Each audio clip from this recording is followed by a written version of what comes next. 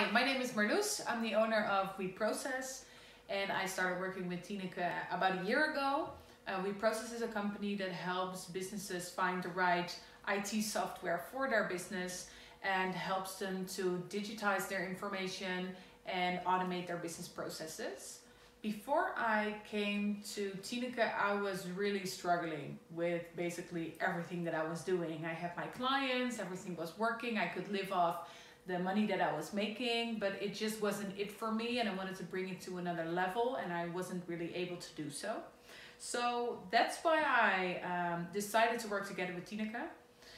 The biggest thing that I've learned and the most valuable thing that I've learned last year is that I had to be a lot tougher than I already thought I was really tough, but I had to be a lot tougher.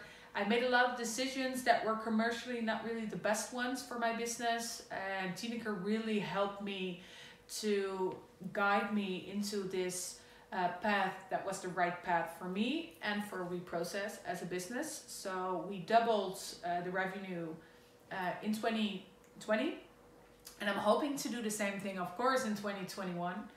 I would encourage anyone to start working with Tineke if you are a female founder and you have a startup or scale up, you feel like you're getting trapped.